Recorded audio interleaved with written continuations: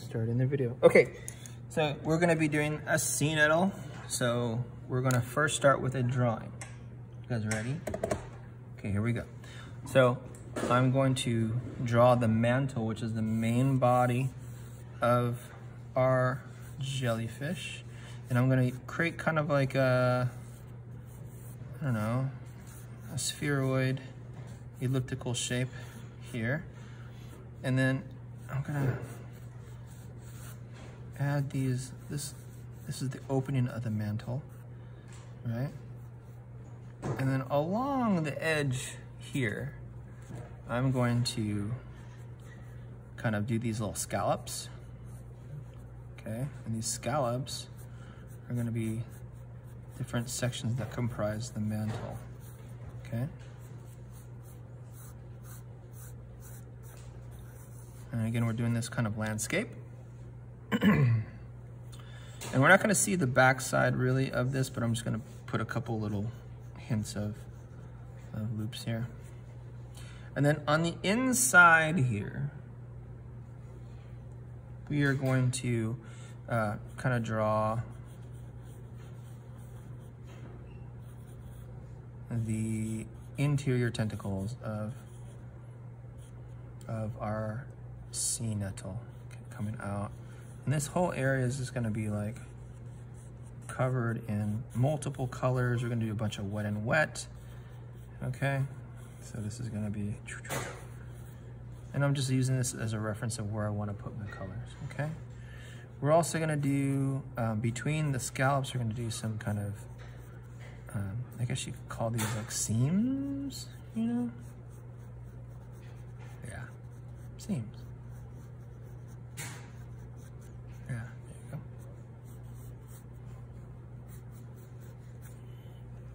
And then along the mantle, we're gonna add these a little bit later at the end. These longer trailing legs from the jellyfish. So there's nematocyte stinging parts inside the interior legs of the jellyfish as well as the outside ones, which we're gonna add a little bit later, okay? All right, so we have our drawing. Do your drawing now. And then we're gonna get started with everything else. I drew these really lightly because I didn't necessarily want them to dominate the composition. All right, so get this drawing done right now, please, before we move on.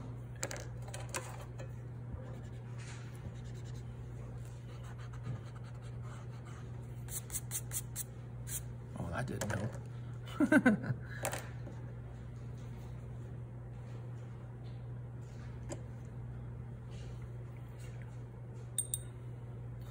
So one of the first things that I'm going to do,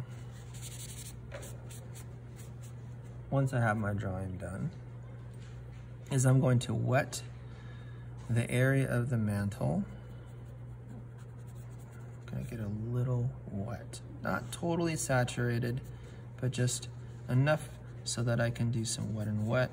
It's funny that, you know, as you add water to this, you know, you're gonna kind of activate the graphite. It's gonna kind of start moving around a little bit. All right, so we're gonna do a yellow. So I'm going into my yellow. Grab some yellow. And I'm gonna just start, and what I wanna do is also preserve some white within here. So I'm gonna start near the mantle edges and the seams and things like that. I want to keep some of the interior white, okay?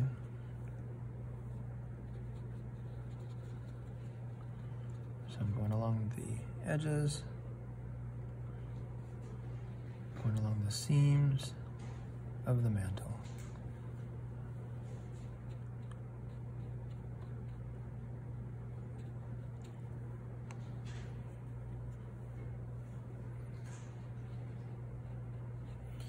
I want to preserve some white areas, and those are going to be my highlights because we're not using white paint to go over and create highlights. We're going to use white from the actual page that we're painting on to preserve some highlights, okay? So, I'm going to preserve that white in there, okay? Pretty cool. Edge to edge. And again, you know, as we're working with watercolor and in my class, I don't really care if you can see pencil marks. It's okay. Doesn't really bother me, okay? So we've preserved some of the white within the mantle. Okay, those are gonna be our highlighted areas. Now we're gonna go and choose another color. We're gonna grab some red. And this is going to be kind of that contrasty color. I'm gonna mix this on my mixing tray here, which is a part of this old set, but it's, you know, again, kind of falling apart. I'm gonna grab a little yellow so I can make this more of a dark red orange or orange, but it's more like a red orange. And I'm gonna use this red orange for some particular things. One, I'm gonna go through along on these seams here of the mantle as well as the outside of the mantle and drop those in as kind of an outline. Okay.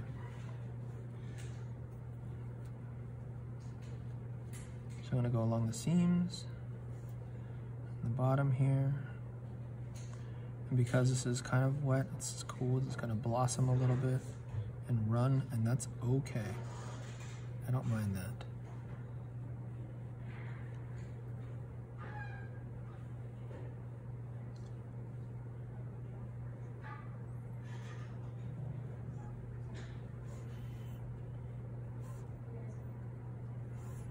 See?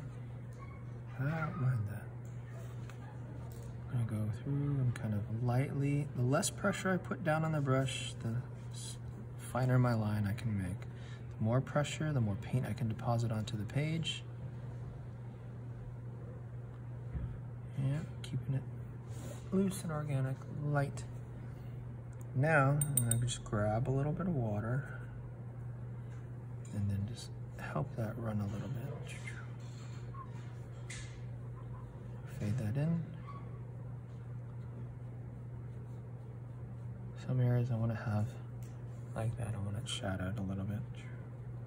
Same thing in here on the interior part of the mantle that we're making. A bit darker. Okay.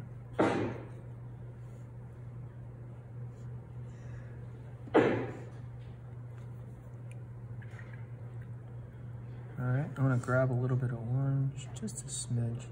It's already made. Set that down. I want to do that up here. Just at the top of the mantle, so that there's a gradation from red to orange to yellow.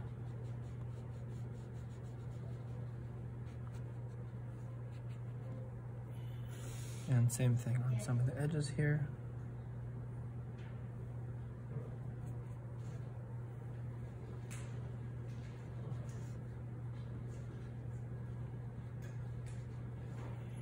All right.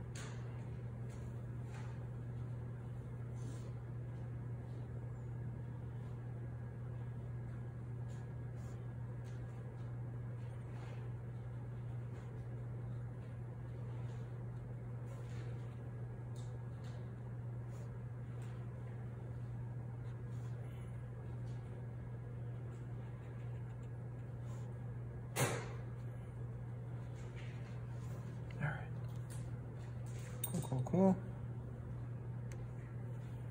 Grab some more yellow.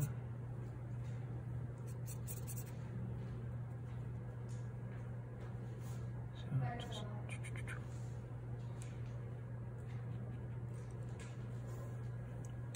I'm gonna go and grab my tissue. I think I went a little dark there, so I'm just gonna pull some of that color out. And just by blotting,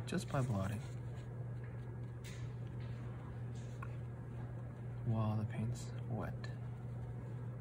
There we go. Ooh, I like that.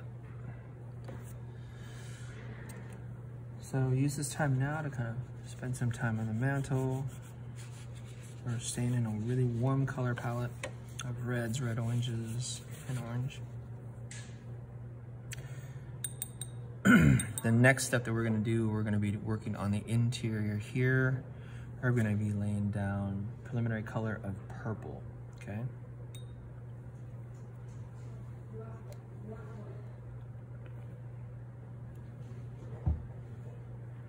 And we're going to use some wet on wet.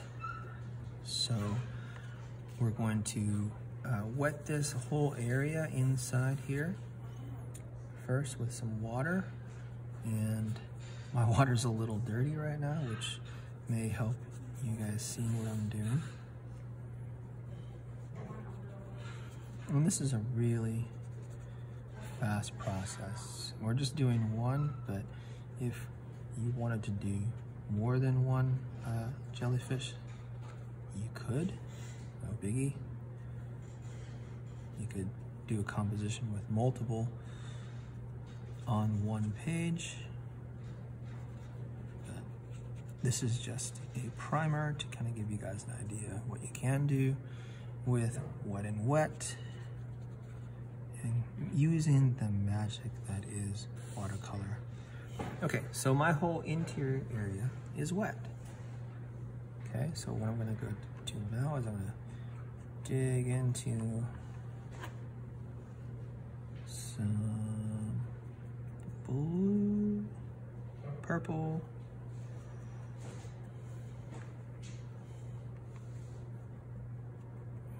and I'm going to just start dropping in color. And I want to kind of vary it so that I want the purple kind of showing through and also kind of flowing and blooming and doing its magic. I'm going really loose with my brush strokes, as you can see. I'm pulling paint around. I'm dropping it into wet areas. And I want these kind of variances in line weight, okay? If that makes any sense, if you know what I'm talking about, cool.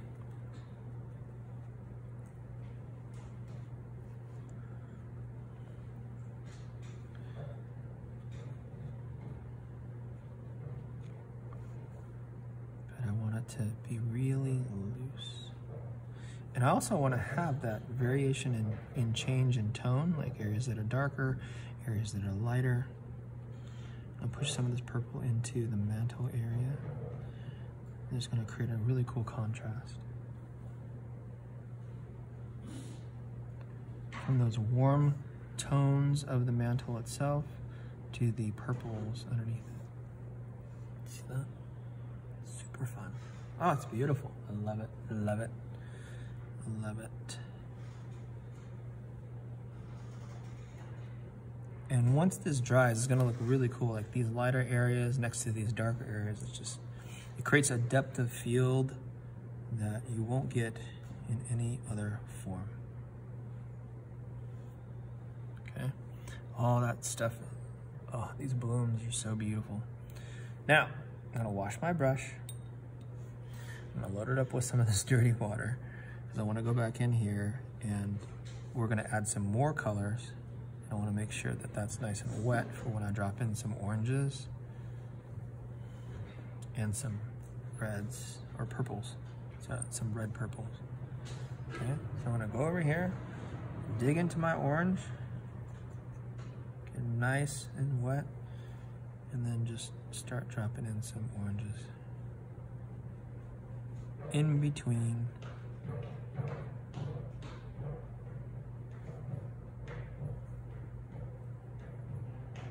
and having that bloom and come to life.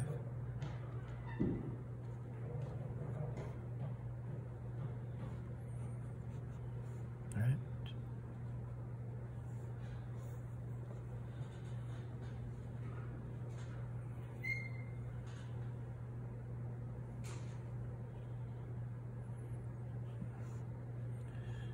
Creating cool depths of field by just having this wet and wet kind of move around and have fun with it. Just let it be, you know. What's cool about watercolor is you kind of have to let go sometimes when you're doing these things. Look at that. Oh, the mixing is gorgeous.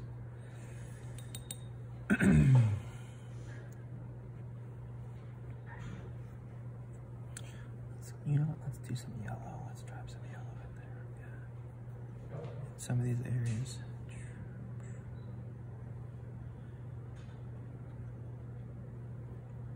And again, we want to keep that purple there to kind of create that contrast between mantle and the interior interior legs or arms, you might call.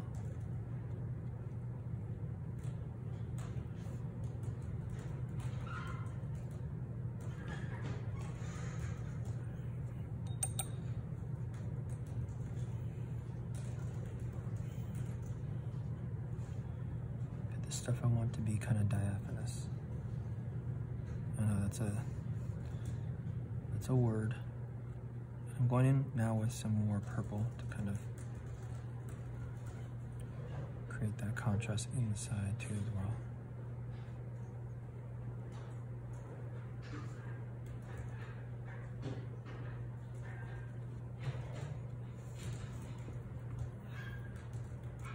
So drippy, I love it.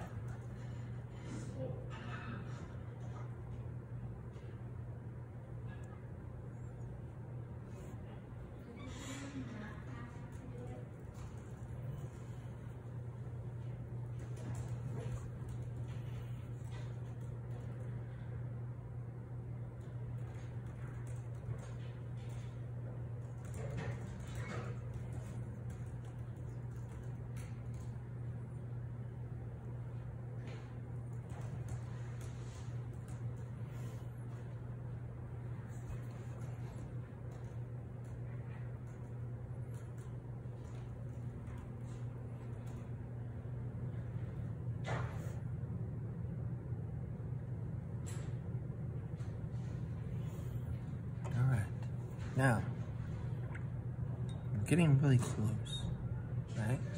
It's looking pretty cool, right?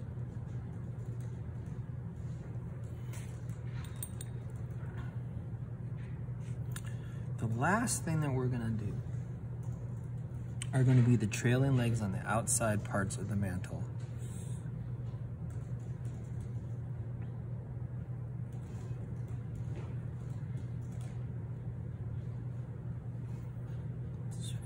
Out a little bit. Yeah, that's much better. Okay. We're going to get into our red. We're going to mix that with a little bit of green. It's going to make kind of a earth tony brown. When you mix complementary colors together like red and green, you get a brown. We're going to use that brown. And we're going to use that brown to create these trailing legs, okay? So watch me. We're going to just find one. It's kind of like a threads coming off of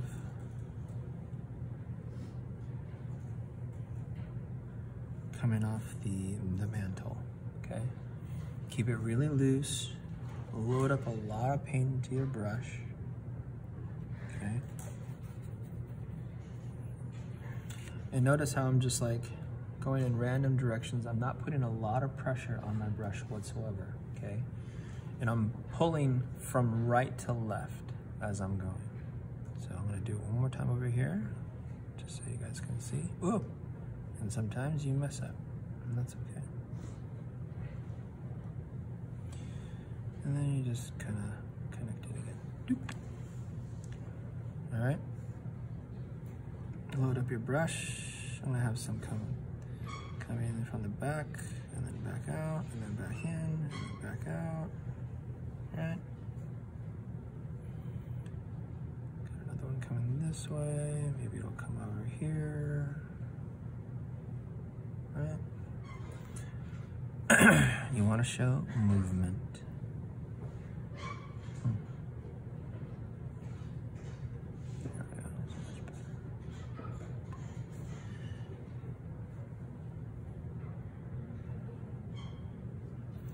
This one's behind. I'm gonna put some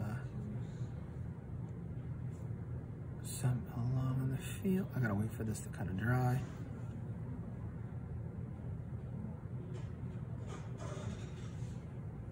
Down behind. And also vary your lengths. You know, some of these are gonna be longer, some are gonna be shorter.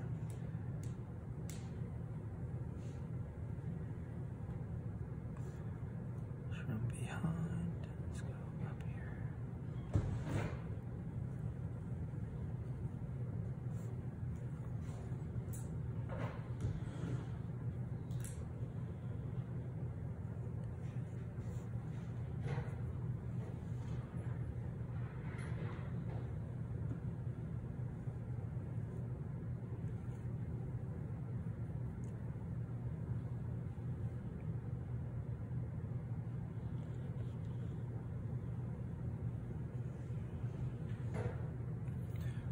All right.